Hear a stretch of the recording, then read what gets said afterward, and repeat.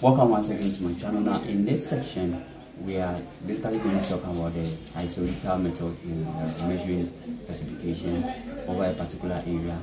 And then most of the time for the Isohyetal method we use it when rain gauges are non-uniformly distributed over some areas. So we have rainfall distributed non-uniformly over some areas. And then for Isohyetal we are connecting points of equal precipitation, points of equal mean precipitation or precipitation in this case. So let's take it for instance. We have a catchy kind of a diagram here, and then we have let's say some point outside here, and then we call it A, and then we have another station here, we call it B. We have another station here, we call it C. We have another station here, we call it D. And then we have another station here, we call it E. Then let's take for instance for A here, we have the amount of precipitation here to be something like so let's start from say 21. And then let's say this place is 19, and then this place is somewhere around 16. This is somewhere around 13, and then let's say for this part it is around 10. Alright, so this is basically the amount of precipitation. Now it can be in inches or millimeters or whatever you need. So let's take for instance they are in inches. Now basically what we are going to do is if you look at the interval, we have 21, 19, 16, 13 and then 10. What you have to do is to get a particular interval for your on your own. So you can get an interval of 1 and an interval of 2 depending on what the maximum precipitation and what the minimum precipitation is. So as you can see, our maximum precipitation here is 21, and then our minimum is 10.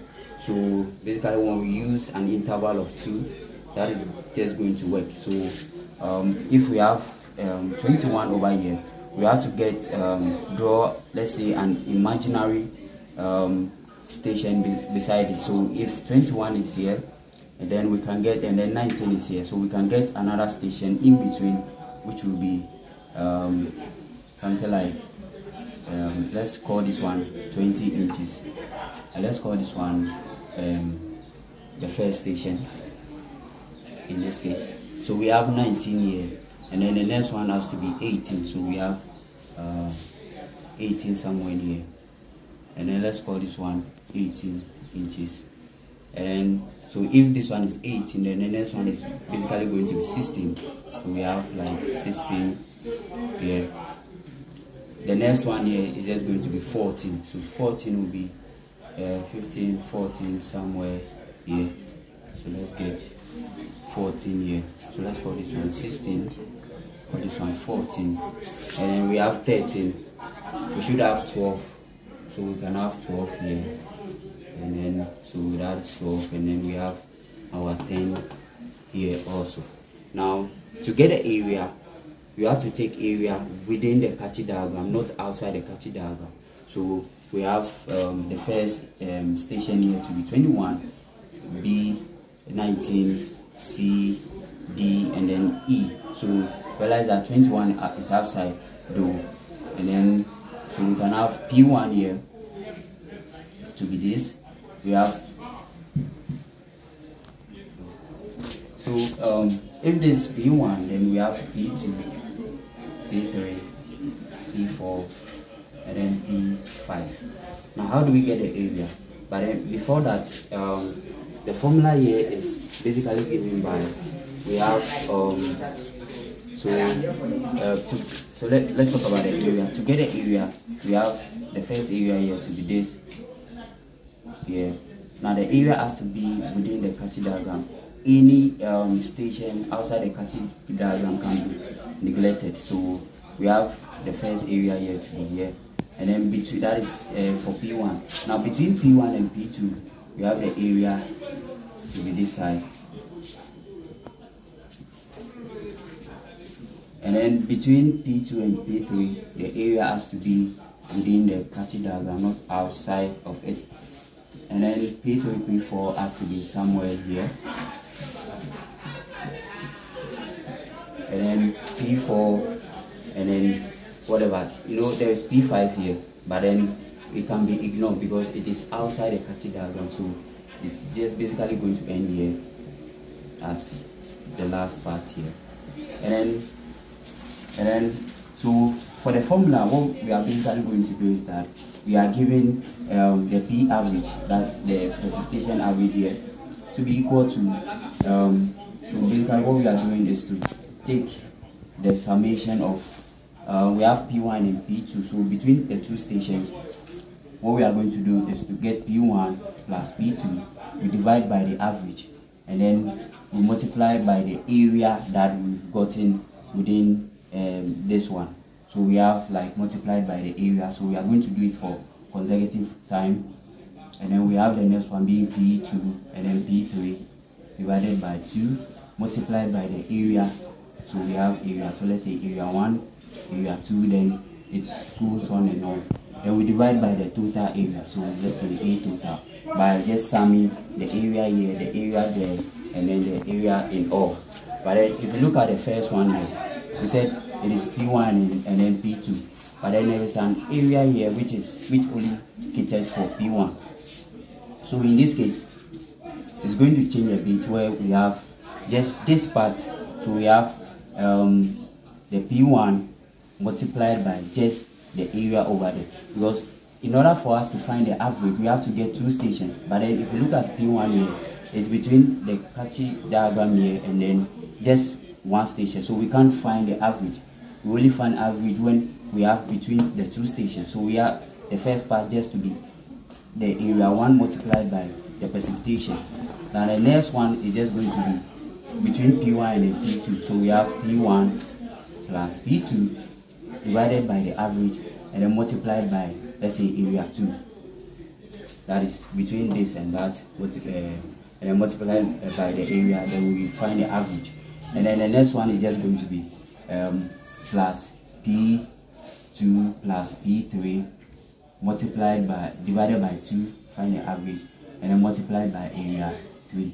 So let's call this area 1, area 2, area 3, area 4, and then area 5. Yeah. And then the next one is just going to be we have P3 plus P4 here, divided by 2,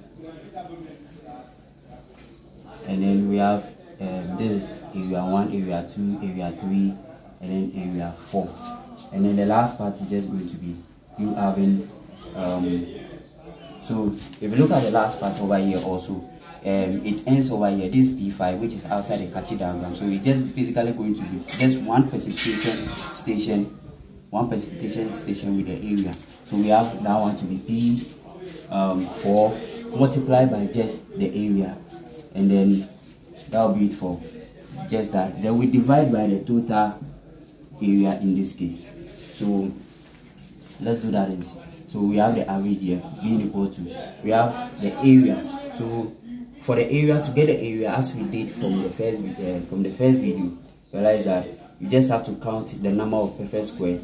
If let's say one box is equal to 10 centimeter squared on the graph, because basically all the diagram is on the graph. So if it is one box like this, if the scale is giving us one box being equal to, or 1 centimeter being equal to 10 centimeter squared, which means that you have to count the number of boxes you can find within this area, and then you multiply it by the 10 centimeter here. If it is more than the box, if it's cutting more than the box, then we count that one. But if it is less than, it is passing through less than the total box, then we ignore it. So let's take for instance, we have the area here to be, we've done that, and we have the area here to be somewhere around 50 centimeter squared. We have this one to be let's say 100 centimeter squared. We have this one to be a big area. So we have that one to be, let's say, 150 centimeter square. We have this one to be somewhere around 70 centimeter square, and then the area here to be somewhere around 80 centimeter square. So basically what we are going to do is to just take area 1. So we said area 1 multiplied by P1. What is P1? The P1 here, we have the precipitation to be 20 inches. So we have A1, which is 100 here, multiplied by P1, which is 20 inches. So we have 20 here multiplied by 20 here multiplied by the area. So area here is just 50 for the first part, and then we move to the second part, which is P1 plus P2. What is P1? P1 is 20 plus P2. P2 here is just 18 here divided by 2. And remember, then again, we are going to multiply the whole of that by the area 2. Area 2 is just 100. So we have 100 here for the out part. And then we have plus. The next one is just P3 plus P4. So P3 is 16, P4 is 14. So we have this one to be 16 here multiplied by, 15 plus 14 here divided by 2. All of this multiplied by A3. A3 is 150. So we have 150 here plus the next one. So for the next one we have P4 and then 8. So P4 is 14 multiplied by 80. So we have 14 here multiplied by 80 here. And then from there we divide by the total, the A total. A total is just adding up. So it's just going to be 100. Our first area is just 50 plus 100, and then plus 150 plus 70 plus 80. So we sum them all up, and then whatever answer we get, it has to be in inches, because the precipitation is in inches. So let's take it for instance, we add the value to be, let's say 200, and then we have 200 inches of rain. If it was to be in millimeters, then we have it in 200 millimeters. But then also, if the question is asking for us to leave our answer not in inches, when you get the inches, or we should leave it in millimeters. When you get the inches, you then convert it to millimeters, and that would be for that part. So thank you very much for joining me in this session. I hope this session was helpful, and I'll see you guys in the next section.